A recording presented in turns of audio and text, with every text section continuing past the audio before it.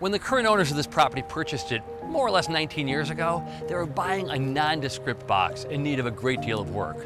Well, with the help of a great architect, a great eye, a lot of money, and a ton of effort, they were able to transform it into this spectacular residence. Welcome to 255 Edgemoor in Brighton's Struckmar neighborhood.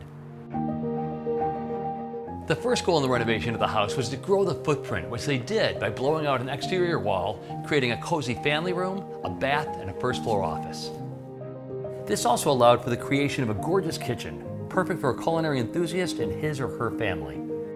Contained within the remainder of this home's 2,900 square feet are 4 bedrooms, 3.5 baths, including the spacious master, and an enormous finished lower level.